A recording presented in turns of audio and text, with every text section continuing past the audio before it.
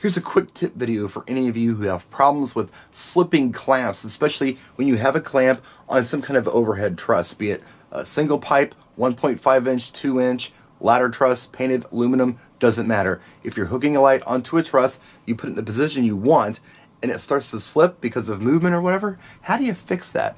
Had a DJ with that problem today. They contacted me with an inner pocket spot clamp problem.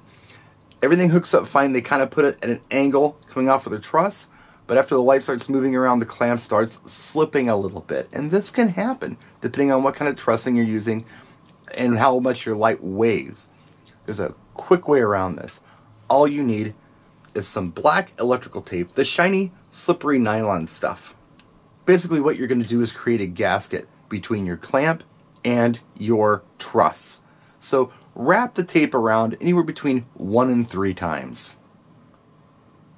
What this is going to do is create a really good no slip area for your clamp. If you have metal on metal, or even sometimes like hard plastic on metal, they will slip.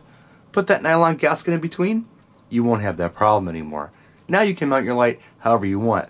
Straight out if you want to, up at an angle if you want to, down at an angle if you'd like, and you shouldn't get any slippage. If you are, try a little more tape. It couldn't hurt. Also, if you're doing the same truss setup every week, you can just leave that tape on there. It's going to save you time. It's also going to show you exactly where your lights are positioned on your truss. Quick tip video for you this morning. Thanks for watching. Hope it helps somebody. Let me know in the comment section if you've got some ideas on this. Practice and enjoy.